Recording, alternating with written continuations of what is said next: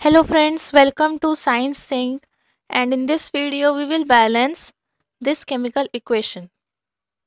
So the equation is Xe plus F2 gives me XeF6. So let's start balancing.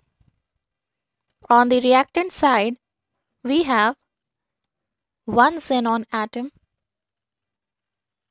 two fluorine atoms. On the product side, we have one xenon atom and 6 fluorine atoms. So xenon atoms on the reactant side and on the product side are equal, but fluorine atoms are not equal.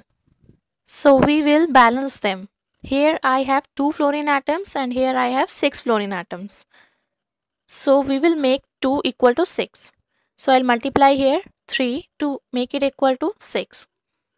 So here we have 6 fluorine atoms and here also we have 6 fluorine atoms. So xenon atoms are also equal and fluorine atoms are also equal. Here I have put 3, so I'll put here 3. Here you can see I have only changed the coefficients but not the subscripts. So the coefficient is 3. So this is the balanced chemical equation. Xe plus 3F2 gives me XeF6. So I am writing this again.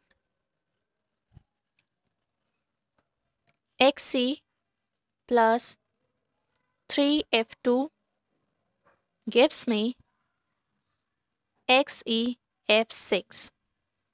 So this is a quite simple reaction to balance. Hope you like this video.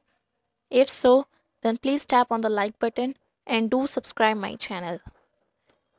Thank you.